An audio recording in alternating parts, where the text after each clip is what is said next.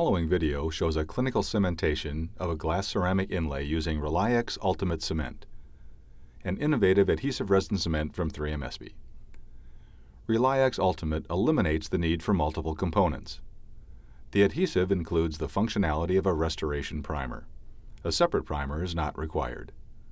The cement can be used in both total etch and self-etch procedures.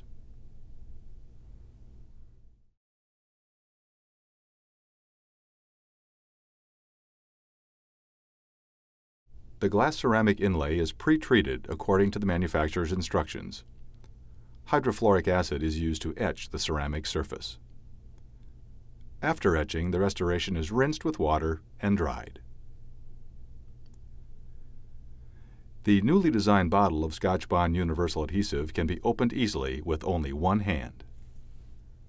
The adhesive is applied to the restoration surface, eliminating the need for a separate silane agent.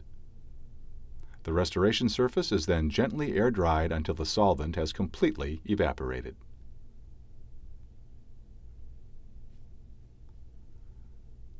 Protect the pre-treated inlay from ambient light to assure an optimal fit. Now, prepare the RelyX Ultimate syringe. Attach a new mixing tip.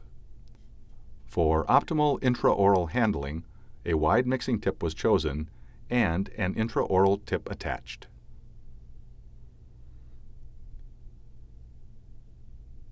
Remove the temporary restoration.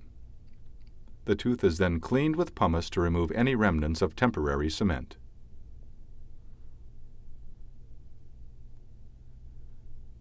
To improve adhesion to enamel, selectively etch the preparation margins with Scotchbond Universal Etchant, a phosphoric acid. In order to reduce the risk of postoperative sensitivity, dentin was left unetched.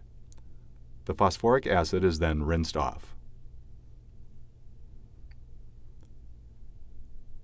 Apply Scotchbond Universal Adhesive evenly to the tooth structure. The adhesive is then thinned with a gentle airstream until the solvent has completely evaporated.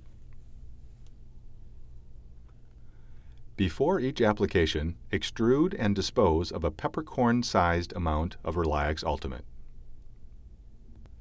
Apply RelyX Ultimate directly into the cavity using the intraoral tip.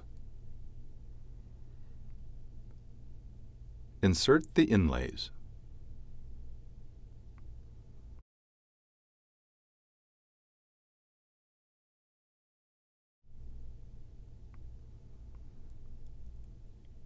Once both inlays are in place, remove excess cement using microsponges. Interproximally, use dental floss to remove the excess cement.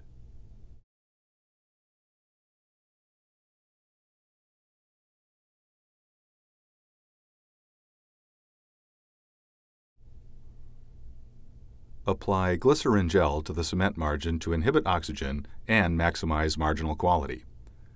The cement is then light cured. Finally, polish the margins.